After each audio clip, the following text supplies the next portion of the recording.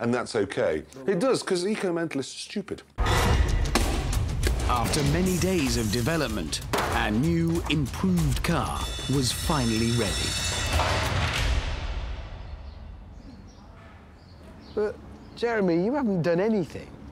You can't improve on perfection. And anyway, I have done something. Look, an energy-absorbing front end. And you can have massive accidents and no damage will, because you could run this into a wood at top speed, nothing would happen. Then James unveiled his radical new propulsion system. Look at this. Batteries as before, but a few more of them for extra power. But here's the clever bit. They are recharged by that. That is a diesel generator. That charges the batteries? Yeah. Hang on, is that a generator just from a shop?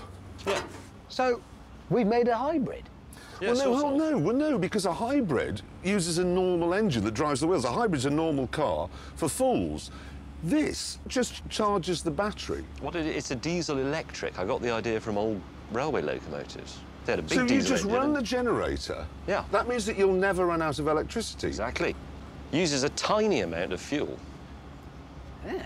I mean, seriously, credit where credit's due, James, and that's not something you hear often on Top Gear. Or ever, even. That's actually quite a good idea. Thank you. And this will go like stink. And it did.